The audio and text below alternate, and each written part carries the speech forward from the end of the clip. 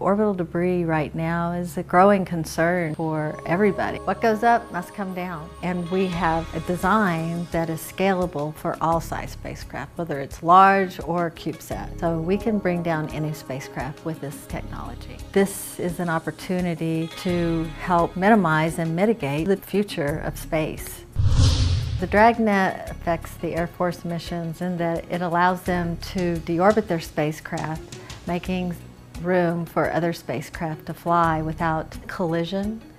So we need to make sure that our space is clear for other spacecrafts to go up, especially our military and Air Force missions. If there's too much up there, we're going to have issues. We came up with this technology because we saw solicitation need from the Air Force SBIR. And we put our heads together and came up with several ideas, and our dragNET was the one that stood out, and we felt that it was the most feasible.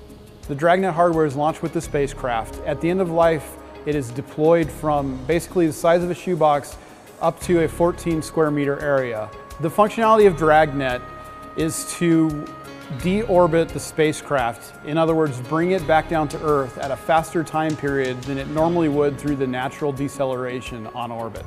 Normally that process could take 25 years or more.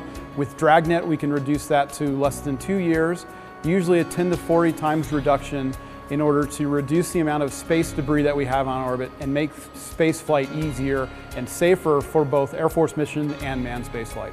The need for the technology really comes out of the number of objects that we currently have on orbit. It's upwards of 11,000 objects that we have to track. Space is becoming more congested, and we need to remove as much debris as possible so that we can keep space safe for those who want to use it. The work with MMA was primarily through the SBIR program, which we use extensively in order to accelerate the transition of hardware to Air Force systems and to the warfighter. The coolest thing is that we get to play with innovation. You know, we get to create and be part of something that's bigger than most people realize. I mean, space is huge, and it's an exciting place to be right now.